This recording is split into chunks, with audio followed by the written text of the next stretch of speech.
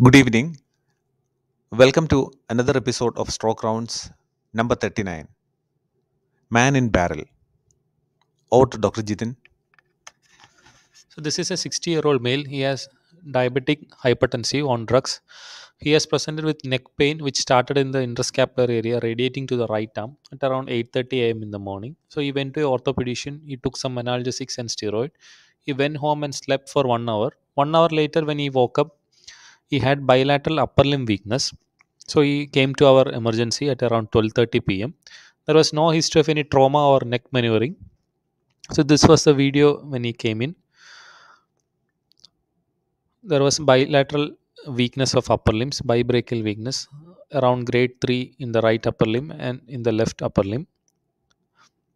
There was no facial weakness, no dysarthria.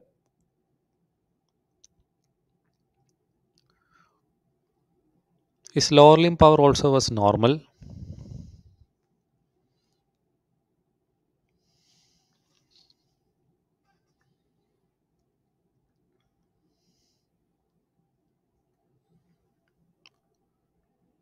So in this setting, we were thinking of a stroke. We took an brain MRI, diffusion and ADC sequence. There was no infarct.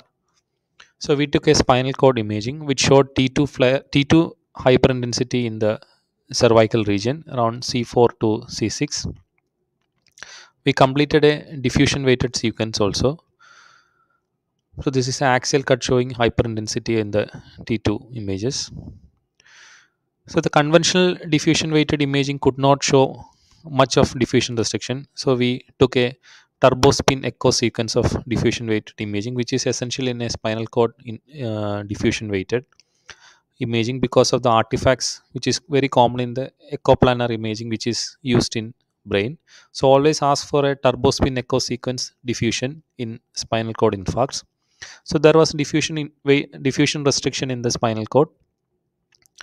So we completed a CT angiogram to look at the vertebrals. The vertebrals was okay except for a few hypoplastic segments. So spinal cord vascular anatomy. Would like to introduce Dr. Jayashankar, who has joined as the new fellow in the Department of Stroke and Neurointerventions. Dr. Jayashankar will explain more on the spinal cord vascular anatomy. So the vascular anatomy of the spinal cord, the major radicular artery which contribute to the supply from the anterior spinal artery is the artery of Adam His. It starts from T7 to T12, so it covers a major area of the arterial supply of the spinal cord. And higher up, we have vertebral direct supply from the vertebral arteries through the radicular arteries, that is from C1 to T3. So our area of interest will be in the vertebral arteries. That's the reason why we took angio of the vertebral arteries. Then T3 to T7, it supplied by the left sided intercostal artery, and this area is very prone for low perfusion ischemia, for example low hypotension and aortic surgeries. Then when we have ischemia related to artery of Adam Lewis, we will have a large infarct involving T8 to T12 segment.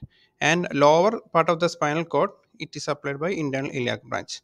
And all these arteries will finally supply the anterior spinal artery, which supplies almost two-thirds of the anterior half of the spinal cord.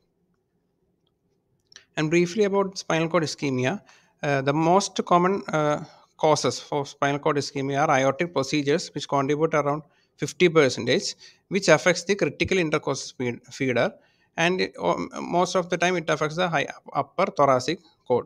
Then next common is atherosclerotic ischemia, contributed out 33%. The risk factors will be hypertension, diabetes, and in imaging evidence of atherosclerosis. And the spontaneous aortic cause will be include dissection and other sclerotic changes directly producing ischemia on the feeders. Then there can be embolic causes like cardiac embolism, then atherombolism. Then AV malformation can produce venous hypertension as well as direct pressure. And certain cases will be related to degenerative spinal disease, which contribute around 16%. Now, what we have with disc disease and spinal cord ischemia, uh, if there is disc and osteophytes in the MRI, then canal narrowing and history of sudden motion, there is a very chance that spinal cord will have cord ischemia. And a special kind of scenario where we have a mobilized disc material, that is fibrocartilaginous embolism, abbreviated as FCE, which is a very underdiagnosed phenomenon, can cause acute disc associated with acute disc herniation, will cause spinal cord ischemia. So, similar to this condition, that is ischemia near the degenerative spine disease and pain followed by weakness and other sclerotic source is absent. In this case, we didn't see any obvious cause of other sclerotic changes in the angiogram, and it's closely related to the phenomenon known as surface myelopathy and cervical claudication. Now, briefly about imaging, only 25% of imaging will be having changes in MRI, and it is must that we have to include diffusion weighted imaging. That too, turbospin echo should be incorporated rather than other DW imaging. And we have to use stir imaging also in order to differentiate between other inflammatory condition. Now, swelling of spinal cord is also seen, and enhancement will be typically absent for the first 3 to 4 days, which can be used to differentiate between any inflammatory condition. And the pattern of signal changes will be in the sagittal imaging, pencil-like zone, and axial owl-size sign, that is hyperintensity in the anterior horn cell, which is more prone to get ischemia. Now, about briefly about management. Now, as we all know, a commonest cause of spinal cord ischemia is hypotension. Suppose if the patient is coming in the window period, first we should consider IVT. Just like brain infarct, we should consider intravenous thrombolysis. Now let's see what are the evidence of spinal IV thrombolysis in spinal cord infarct. There are many case reports, like we have shown, like Journal of Stroke and BMJ case reports. So many case reports where they have done thrombolysis for spinal cord ischemia, and most of the time no much major complication related to hemorrhagic complication is not seen during these case reports. Now, what are the take home points? Now, if we come across any hyperacute quadriparesis or paraparesis, or in this case, bibrachial weakness, if you come across hyperacute onset of weakness, you should always consider spinal cord ischemia, and for that, you have to incorporate diffusion imaging for spinal cord MRI. And for diffusion, we have to include turbospin echo, the TSE, and stir imaging. For example, the adjacent vertebral body infarct will be evident in stir imaging as a marrow edema. That also should be incorporated. Now, about thrombolysis, it is not contraindicated as per these case reports. What is the commonest cause for man in the barrel syndrome? It is most of the time it's related to central cord syndrome. Central cord syndrome, secondary to flexion hyperextension injury. So this is a very interesting case where the patient presented with a typical man in the barrel syndrome presentation, secondary to cord ischemia.